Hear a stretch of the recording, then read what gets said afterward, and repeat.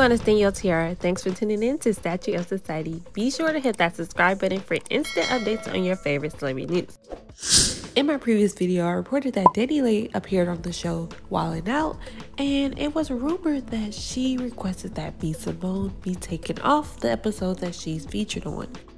Well, it looks like those rumors just might be true because b.simone appeared on the Tamron Hall TV show where she was asked about this very situation and she answered candidly.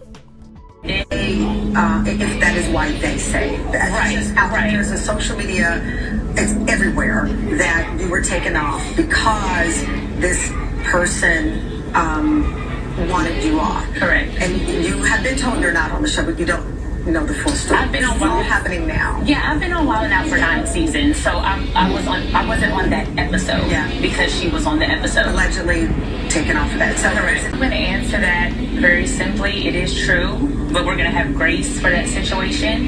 I don't agree with it, but I understand it, especially, you know, she's not that mature, so we're just going to have grace for her and move forward. And I know that sounds like, I don't even have a publicist. That sounds like the publicist's answer, but I've had time to think about it and not react emotionally, and that's genuinely how I feel.